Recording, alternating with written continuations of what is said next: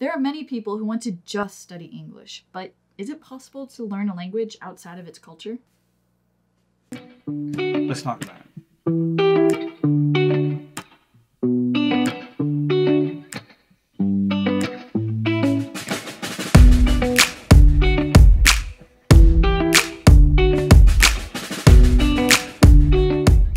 What's up, guys? Welcome to Waggle Friends English. Studying a language is difficult. We all know that. And it's always a rush for time, it feels like. A lot of language learners, they want to try to figure out what are some things I can cut out. Like, I know I have to learn vocabulary. I know I have to learn grammar. Maybe I have to learn pronunciation. We have a pronunciation checklist in the description. But more importantly, do I have to learn the culture that comes with the language that I'm trying to study? It just adds another layer of difficulty, it seems. Yeah, it's a lot of work to try to learn all of that information. And where are you going to get that information? If you don't live there, then you're just trusting Google to just give you the right results, or you trust that whoever's writing a blog article is not messing with you and trying to spread around things that they heard that may not be true.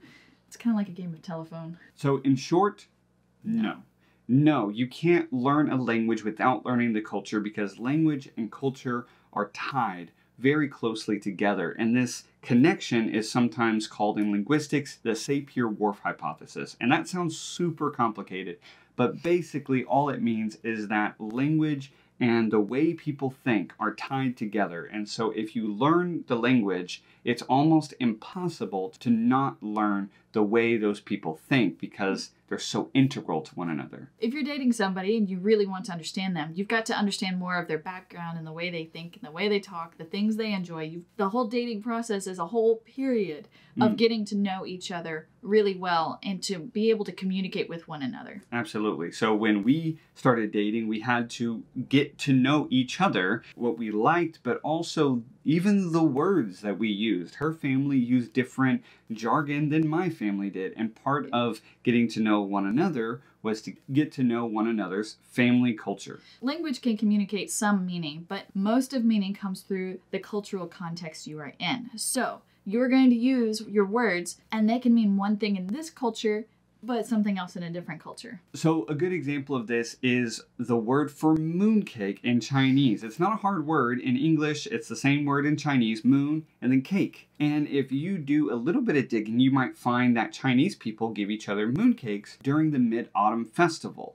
So you go to China during the Mid-Autumn Festival, you have a friend, you want to share in the tradition, so you give them a cake in the shape of a crescent moon. The problem is that's not what a mooncake is exactly, and if you give that to that person, they may look at you kind of funny, because that's not what they mean by the culture of giving mooncakes. They'll definitely get a kick out of it, though. It would be pretty funny. Likewise, in American culture, we have a saying that we say all the time called riding shotgun. And if you are riding shotgun, that means you are sitting in the passenger seat beside the driver as they're driving. But it can be quite humorous if somebody's like, does that mean you have a shotgun? It's tied to our history. If you're on a wagon train, you had somebody driving the horses, took two hands, and then you had somebody with a shotgun in the front seat to take care of any problems along the way. So, riding shotgun.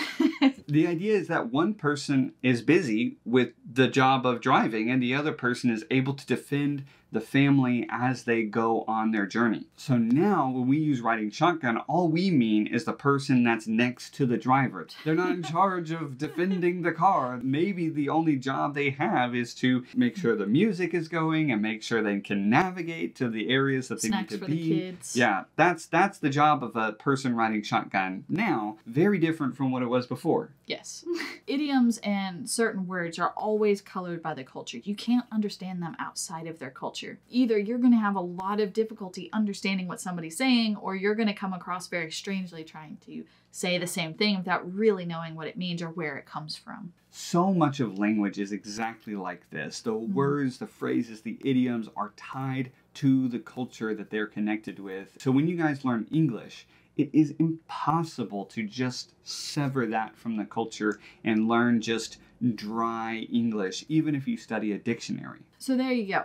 As you are studying English, make sure you look up and try to get into the culture. What does ballpark it mean, for example? Or what does come in clutch mean? These phrases are difficult to learn at best and impossible to learn in the worst case scenarios. You can learn the meaning, but you wouldn't know how to use it and when to use it, what situations to use it, unless you have the culture. So it doesn't mean that you can't learn the culture from afar if you don't happen to be living in American culture now, but it definitely helps to be able to look it up and learn where these things come from. And that's why we highly encourage you guys to always ask why. And your native English-speaking friends may not know why exactly, but you might be able to find a good answer by looking on the internet or asking a helpful, knowledgeable friend around you. All right, guys, that's it for today. Thank you so much for watching.